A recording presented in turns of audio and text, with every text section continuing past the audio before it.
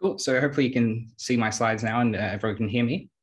So yeah, thanks for giving me the opportunity to speak here. I've really been enjoying these talks so far. There's been a lot to think about and to ponder, and I think really it's left me with more questions than answers, and even made me sort of reconsider my own talk and before I've even given it, basically. But what I'm going to talk to you about today is my approach to typing and characterizing plasmids, and how I kind of start with plasmid sequences and attempt to type plasmid lineages. So for the past 3 years or so, I've been working on the Detective project, which is a UK-China collaboration involving the universities of Birmingham and Cambridge here, and 3 institutes in China in 3 different cities. And we're actually focusing on gram-negative pathogens in ICUs in these hospitals. And basically each project has been a deep sampling project, sequencing lots of isolates from ICU patients, staff, hospital environments, and also clinical samples. And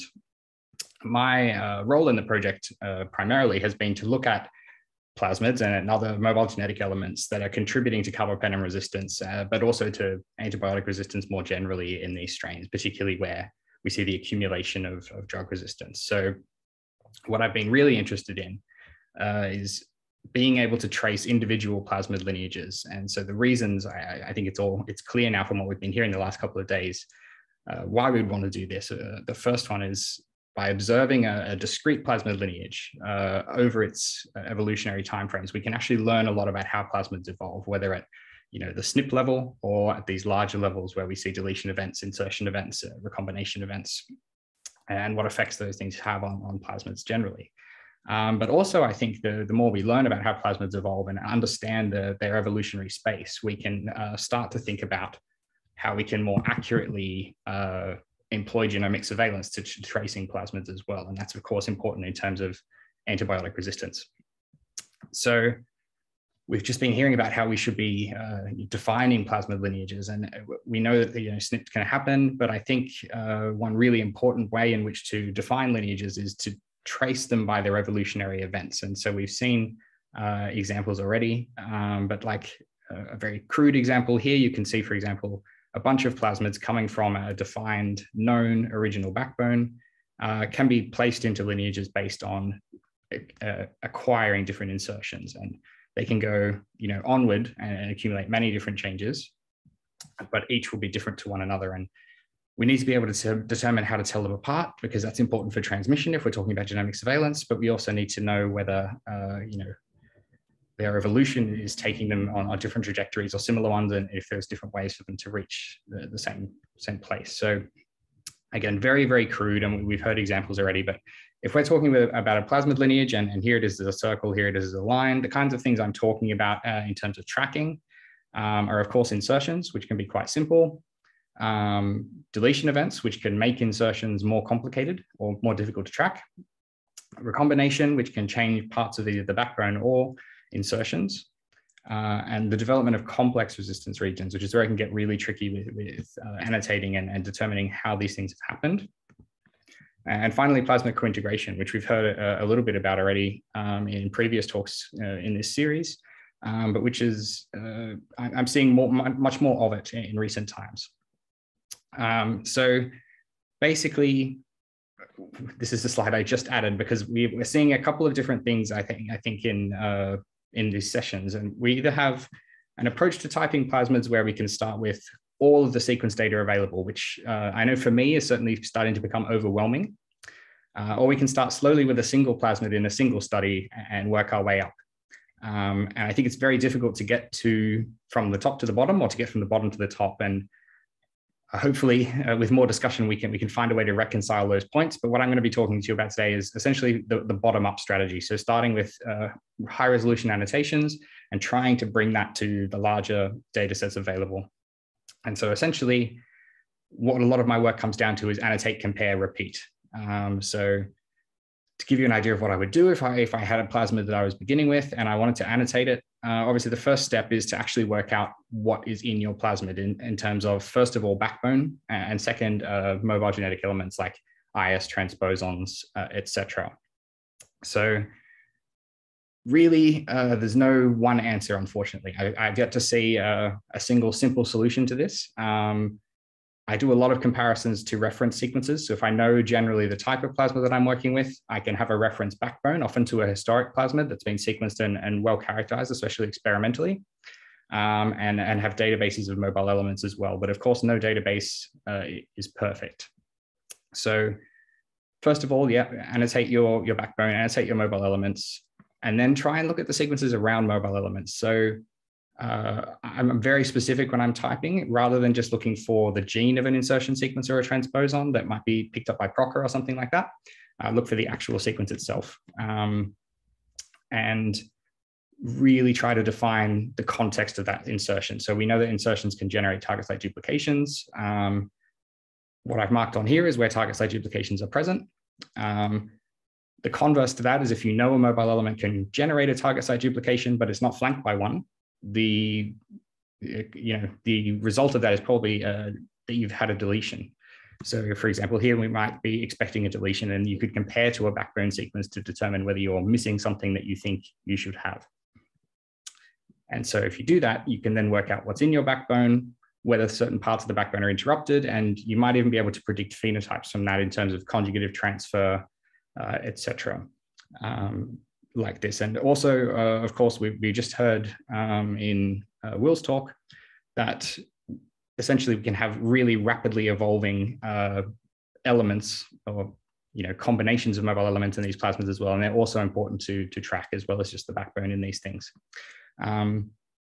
It sometimes feels like annotations like this never end. You might find weird sequences in your plasmid that don't seem to match a backbone, don't seem to match a mobile element. And that's how you can, of course, discover new elements. And there's always more to discover in what we're finding, the more that we sequence. So in the end, you have to try to be as accurate as possible. I try to be in my annotations. And the reason for that is because that allows me to do what I'm going to mention next, which is take these really precise sequences at the junctions of elements and backbones, or elements and elements if they insert into one another, and use those to further characterize other plasmids and to then look in larger databases. So for example, here we have an insertion sequence jumped into a plasmid backbone. This sequence here, which transitions from blue to black, can only have been generated by this precise insertion event. So you will have sequences that have the black sequence, and you'll have sequences that have the blue sequence, but you will never have them together in that exact order in any configuration unless this molecular event has occurred. So this precise insertion has occurred. And conversely, you actually have the sequence, or you can generate the sequence of what that would look like without the insertion in. So you can also search for the uninterrupted variant. And so if you were to imagine, a lineage of plasmids with all of these different events, you could have signature sequences for every molecular event that has occurred in that lineage over time. And you can actually take those very short sequences. So I make them 100 base pairs, so 50 base pairs of element, 50 base pairs of context, and query any set of sequences you like. So you can query complete genomes and plasmids, you can query draft genomes, you may even be able to query metagenomes. I have limited experience in that space, but I've seen a little bit that suggests that it's promising. So the reason, we've also heard about the difficulties of short read sequence data. The reason I say these can be useful is because in my experience of short read sequence data, and I've looked at a fair bit, when you have contigs break, you do still get a little piece of the genetic element that causes the break, or the repeat that causes the break. And that repeat length is usually 60 to 180 base pairs. So if you use a 100 base pair signature sequence, that is 50 base pairs of element and 50 base pairs of context, that sequence should be preserved in your short read assemblies, which means that even if this is a pile of contigs from short read genomes, you should be able to detect the molecular events that have occurred in your plasmid lineage, or at least the derivative sequences of those events. So I'll really quickly try and go through a couple of examples where we've used some of this. One example starting from annotating from scratch and learning about a plasmid lineage, and one where we could apply that to a smaller data set and look for plasmid transfer in an ICU. So the first of these are these F233 plasmids, which we've recently published. So I'll be going through this relatively quickly, but you can get more detail in the manuscript itself. So the reason we were interested in F233 plasmids is because Zhong who's a head of infectious disease in his hospital in Chengdu. Saw a lot of Klebsiella outbreaks that were carrying this type of plasmid with a KPC2 gene. So highly clinically relevant resistance, appeared to be in a plasmid. They were seeing it coming back constantly. So they were very interested in this particular type of plasmid. So that prompted our investigation. So Huya and I actually collected F233 plasmids from GenBank and from Zong's study. So they're in Sichuan. So actually most of these plasmids here are actually generated by Zong's lab. So we detected F233 plasmids using the REP-A1 gene, and we had a very strict identity threshold of identical. So we made sure we were getting exactly this plasmid lineage coming through for our collection here. So 185 plasmids. We saw that they were from multiple provinces in China, and they were from multiple niches. So we were seeing them from human clinical isolates, agricultural isolates, and various other non-hospital environment isolates as well. And they covered quite a lot of China. But what we actually found is that they're mostly endemic to China. So amongst 185 plasmids, I think there are only 5 found outside of China at all. So this appears to be an endemic plasmid lineage in China that's really well disseminated, but has not yet really taken the leap internationally, or we didn't think so from this data set anyway. So without taking you through the detail, basically we annotated all of these 185 plasmids, but we could start by annotating some in more detail than others, then determining junction sequences, searching our database, determining what plasmids look like, and then looking at examples where they weren't matching what we expected them to. And in the end, what we came up with is this plasmid backbone. So this is the F233 plasmid backbone as a black line here. You can see various elements of it annotated. And there were 3 insertions that were found in greater than 50% of the data set that we could use to characterize the evolution of this lineage. And when you look at it overall, basically there are 2 massive insertions that account for all of the drug resistance genes that we see in these plasmids, and there are a lot. But what was also surprising is that insertions in these regions also accounted for a massive number of additional plasmid replicons in these plasmids as well. So first of all, I'll just mention this primary resistance region is actually derived from one called TN2670, which is a very famous old transposon that actually formed in the 1950s and is found in NR1, a plasmid isolated in Japan. So this is actually acquired by the F233 plasmid lineage, not in an insertion event, through homologous recombination of its backbone. So a recombination event between blue plasmid and black brought in a little bit of blue sequence and the resistance region that it included. And that has, it made what we called sublineage 1 of F233 plasmids. And if you look at all of the sublineage 1 plasmids, you can see further evolution as well. So acquisition of plasmids and other elements into the primary resistance region and insertions outside of it into the backbone that can also be used to tell things apart. So the second major step was acquisition of a group 2 intron, which is generally pretty cryptic, but it was very useful for us in terms of determining a difference in these plasmids. And again, if you look at isolates that contain just the PRR and the intron, you can see various evolutionary events as well, like the acquisition of more plasmids and deletion events in the backbone.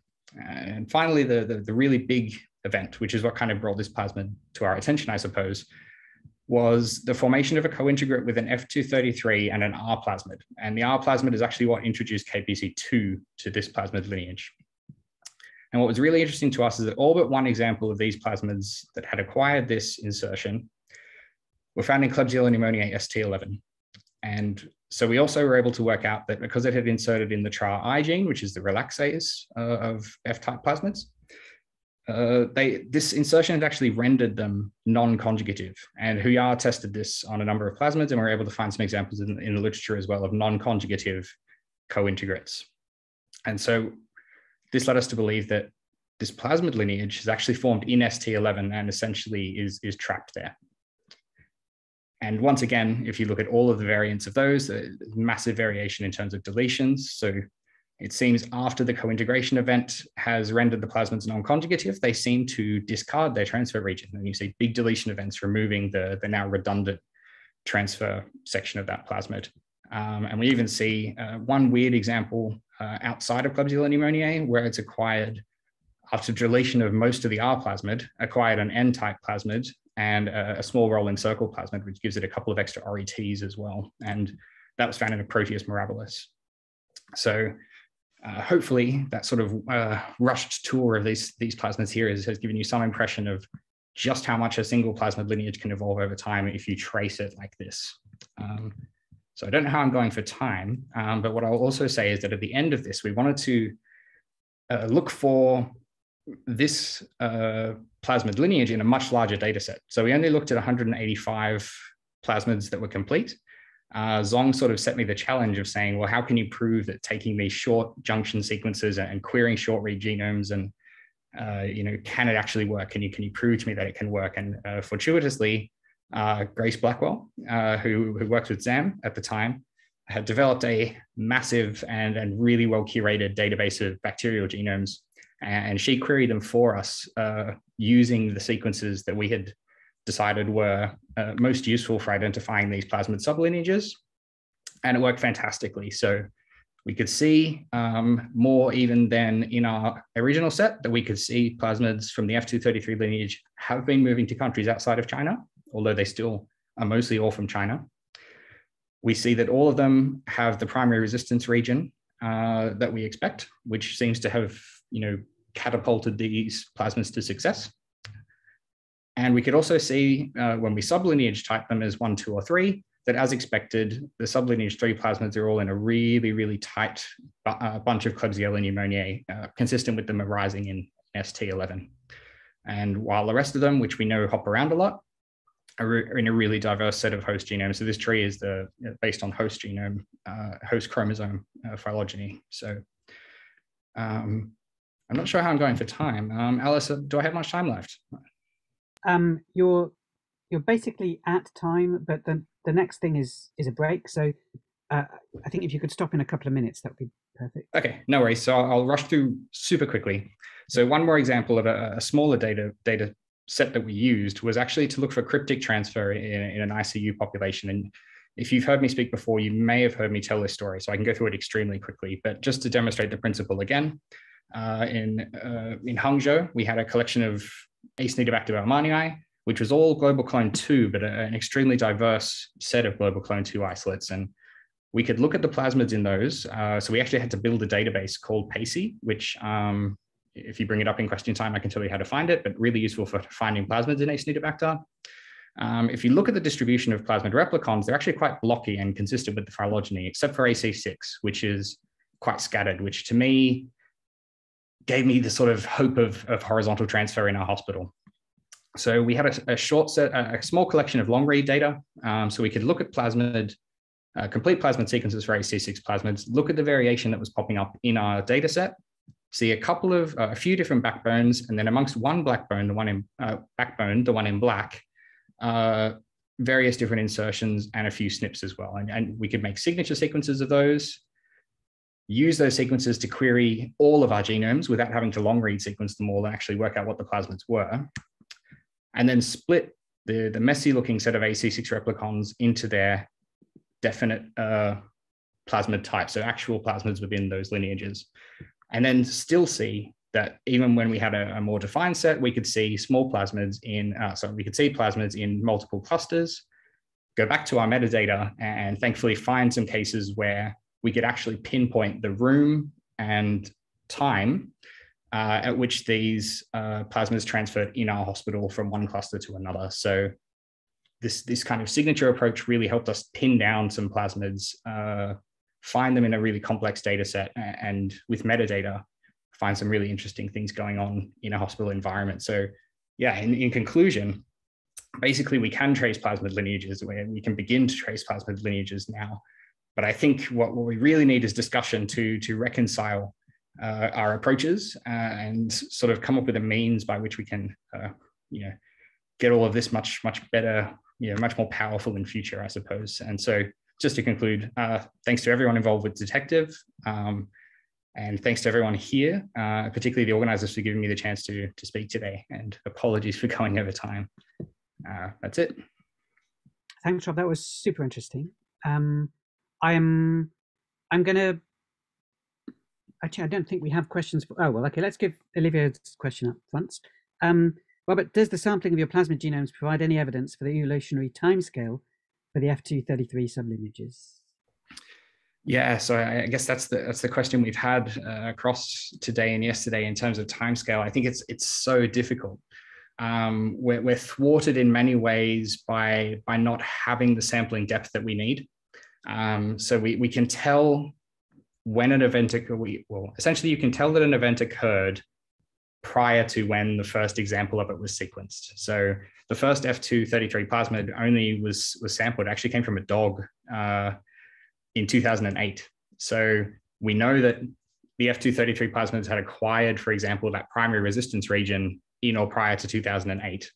And we know that the progenitor of that resistance region had emerged by the 1950s. So we can't even roughly tell you when even the first event in that plasmid lineage came about. So because we can't even put a start date on it, for most of these events, we can't put any sort of timescale. If you were to really deep sample, for example, a hospital environment, you might be able to look at small events, but I think it's just so difficult. And some of these molecular events, they can happen in an overnight culture in the lab, so they can happen really at any time. It's so hard to say. It's not like we can't have a molecular clock like we can with SNPs, unfortunately.